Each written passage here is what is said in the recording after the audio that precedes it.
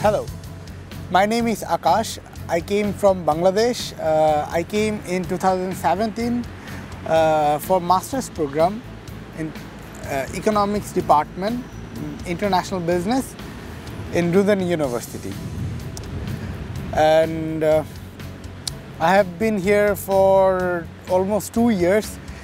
I am enjoying my time, I'm enjoying my study as well as my cultural sector as well. And at this moment, I am a part of a group called Amaren. It's an inter-club. It's a part of school, cultural school for RUDN. So what happens there? There is a lot of different schools or different classes for musicians, for vocalists, for different cultural dances. Participating in UNESCO concert was one of the best experience because it was our first big stage in front of big people and important people. It was interesting because we participated from Bangladesh and from RUDN, but also not only our national dance. We performed an Arabic folk dance which is called Dabka. It was taught by our teacher Marina Aganian of Amaren, and it was interesting because it was the first time in Moscow that Bangladeshi people are participating such kind of dance regarding their own national cultural dances and other stuff. And we enjoyed that so much because especially when the host said to us that for the first time Bangladeshi boys are actually dancing Dabka in front of such people.